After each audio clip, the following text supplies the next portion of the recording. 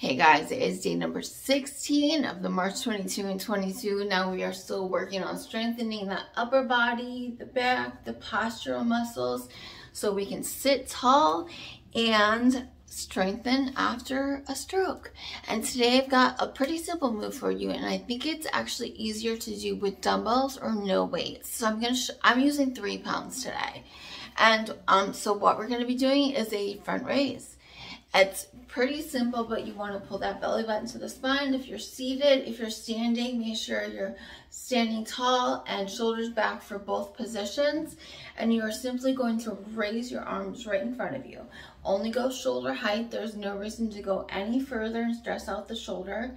You do want a straight line from your shoulder to your middle knuckle, okay? And so if you need to do it assisted, it's actually pretty easy to help the other hand, but you know, it'd be really good if you can get a weight in that hand, even if you have to help support it there. Then you're strengthening that arm even more, but just moving it around is going to be preventing that atrophy and strengthening the shoulder with or without the weight. All right, guys, so that is day number 16, and I will see you tomorrow for day number 17. Okay, and make sure you're subscribing and get notified, so when I upload new videos, you get notified.